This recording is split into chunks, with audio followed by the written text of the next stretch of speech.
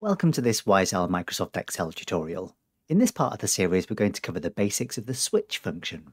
So this fairly short video will start with a quick example of using a basic switch function to compare a value against a list of numbers. We'll then perform a similar example using text values instead of numbers, and then at the end of the video, explain how you can modify the switch function to allow you to write logical tests within it. So let's get started. To get started, I've created a list of the top 50 highest grossing movies, and as usual, if you want to follow along with the video, I'll drop a link in the description below so that you can download the same data that I'm working on here and follow along with me if you'd like to. So this video is all about the switch function. We're going to treat the switch function as an alternative to perhaps using nested if functions, or indeed the ifs function. The job of switch is it allows you to take a value and compare it against a list of values, returning a related piece of information. So to demonstrate that, what we're going to do first of all is create a description for our films based on their Oscar success. I'm going to focus only on the Oscar wins column for this example. The switch function works best when you've got one single value to look at.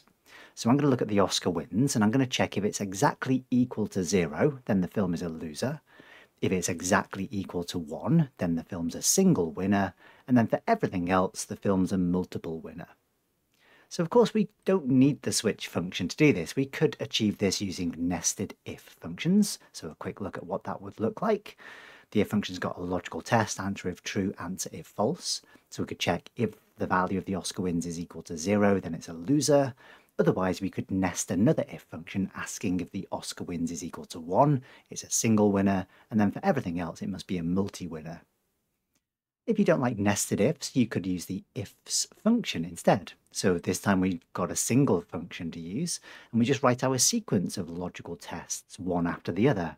If I2 is equal to 0, it's a loser. If it's equal to 1, it's a single winner. And then for everything else, we can use this true value as a placeholder, as like a sort of a pseudo default parameter, and for everything else it would be a multi-winner. Now we've seen the ifs and the nested if functions in previous videos, so let's have a look at how switch is different.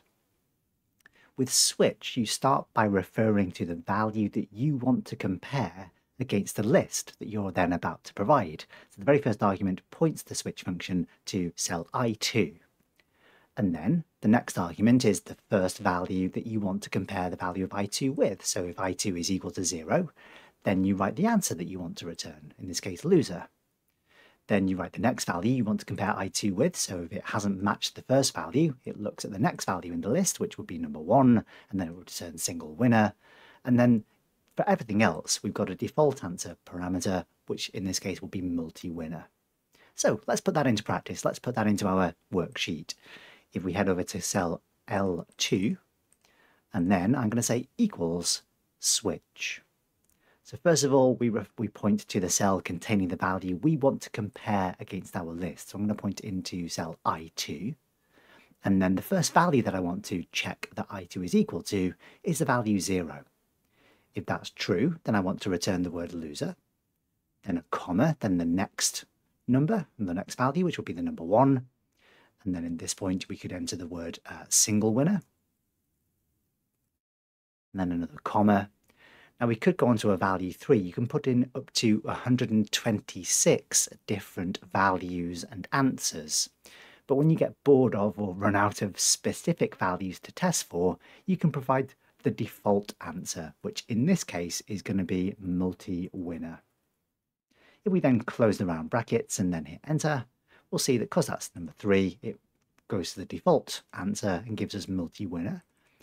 Build that formula downwards and we get our combination of losers, single winners, and multi-winners. You can also use the switch function to work with text or date values. And just to quickly demonstrate that, I'd like to create a new column which provides a full name for the certificate awarded to each film. So U would be universal, PG would be parental guidance, and so on. So to do that, I'm going to create a new column header in cell M1. I'll call this one certificate name. And then we will use the switch function to work out which certificate name we need to apply. So I'll say equals switch, and then point it to the cell containing the value that I want to compare with my list. So that's J2 in this case. Then the first value I'm going to look for the value U, and that's text, so it needs to be wrapped up in some double quotes. If that's true, then the value I want to return is the full word universal. Then a comma, then the next value in the list that I want to compare, so I want to check if it's PG. And if that's true, then I want to return parental guidance. And then another comma, then the next value, let's go 12A, and that would be, I'll call that one 12 or above. And then the next one will be 15, and then I'll call that one 15 or above.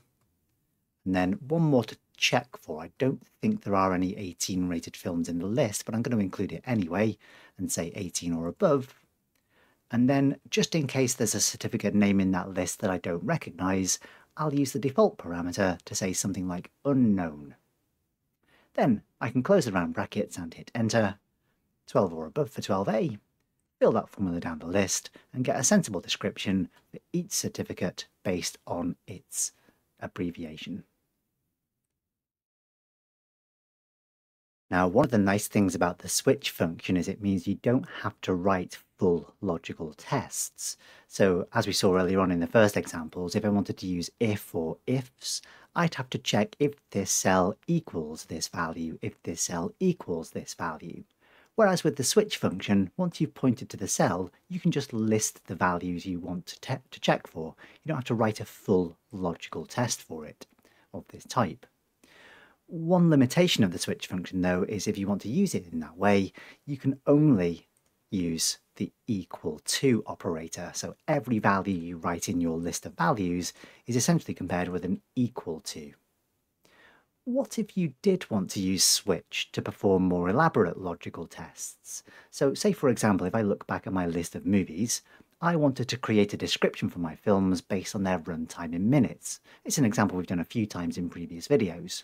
So if the runtime was less than 100, then it's short, between 100 and 150 it's medium, and so on. With a basic switch function, I can't do that. What I'd have to do for the switch function is I'd have to say equals switch D2, and then list out all of the individual numbers that would equate to short. So 0 short, 1 short, 2 short, and so on. And then when I get to 100, then it could be medium. But that's incredibly tedious, and I'm likely to run out of parameters before I run out of values I want to test for. So, how do we force switch to allow us to evaluate proper logical tests? Well, the trick is to replace the value that you're comparing, not pointing to a single cell or using a single value, but to replace it with the logical value true. What that means you can then do, if the first value to match isn't a specific value like 0 or 1, it can be a full logical test. So in this case, it might be D2 less than 100. So if that's true, so if the result of that expression is equal to the value you're comparing with, then you'll return whatever the next answer is. So in this case, it would be short. And then so on. Now, it's a bit of a faff to do this, and there are far better, easier options if this is the sort of thing you want to do. Nested if functions or the ifs function make this much, much easier. But let's have a quick look anyway, just in case you need to do this. So I'm going to create a new column in the original worksheet. Let's call this one length. And we'll say equals switch. And then the expression, the thing I want to evaluate against my list, is the value true. Follow that with a comma, and then I can say D2 less than 100. And if that's true, provide the word short. Then a comma, D2 less than 150. And if that's true, I'll return the word medium. Spell it correctly. There we go. And then D2 less than 200. And that would be long. And then I can default my final answer to the value epic. So I'm going to assume that everything else would be 200 or more. So if I enter that and then fill that formula downwards, we can see a sensible description for each film based on its runtime in minutes, forcing the switch function to allow you to write proper logical tests. So there you go, there's the basics of working with the switch function in Excel. Hope you found that short video useful. Thanks very much for watching. See you next time.